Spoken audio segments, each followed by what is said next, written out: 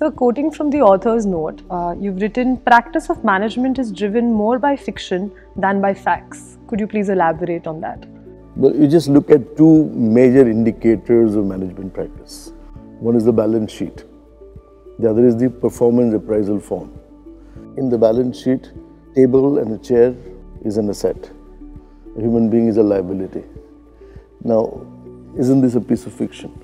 Balance sheet is about a past transaction. It does not reflect the current reality of the organization. It's always the past.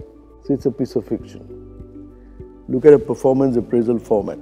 Now, what do you do in a typical performance appraisal process? You mark a person in terms of analytical skills, communication ability, leadership ability, and then you're supposed to add up those scores and give a promotion. But in reality, what happens, you ask any HR head of a company, in reality, you decide whom you would promote, and then you fill up the form, right? That's a piece of fiction.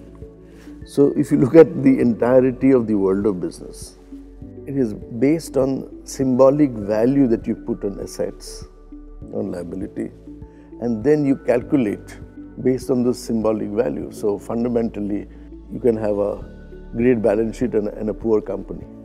And so fundamentally what we have to look at is the world of fiction is not a piece of lie.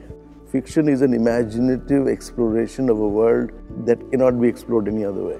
So that is fundamental to understanding the world of business. You have to understand, just as you're navigating what you assume to be the real world is very rarely the real world.